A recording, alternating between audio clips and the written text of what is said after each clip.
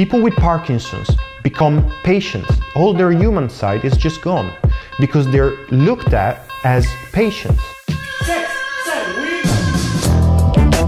Through popping or through dance, through hip-hop, people can rediscover their human side and they can become people again, person.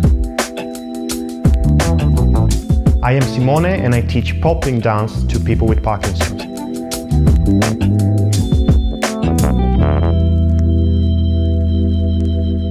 In these last 3 years, we've been delivering free popping classes here in London.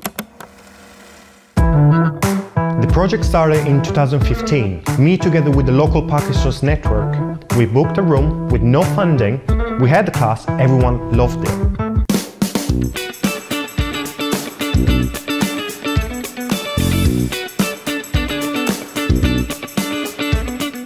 When it comes to people with Parkinson's, they have the tremor, which is probably the most common and the most known symptom.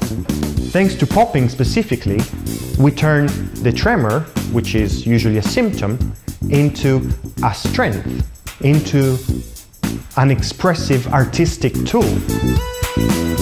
Our approach is to go the other way, is to embrace the tremor, it's to embrace the tension and really take it to the extreme.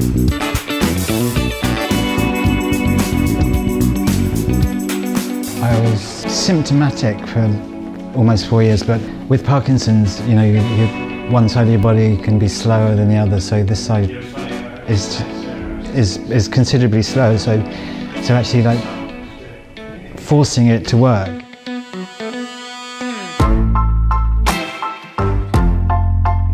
My granddad had Parkinson's, so I have a strong connection with the disease itself. I felt the need to inspire the community around me just as much as hip-hop inspired me in the first place. Real hip-hop teaches you to help the community you live in.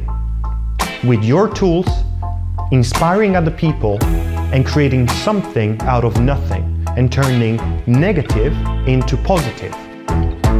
Because it's fun, it's a good way to meet other people with Parkinson's, which is quite a big step when you're first diagnosed.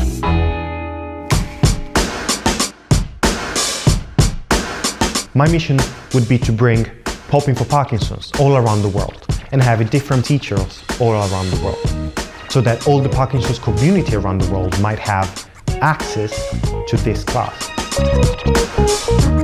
If you have Parkinson's, don't give up. Try new stuff. Get out of the house. Parkinson's does not define you. Parkinson's can be used as a strength and not as a symptom.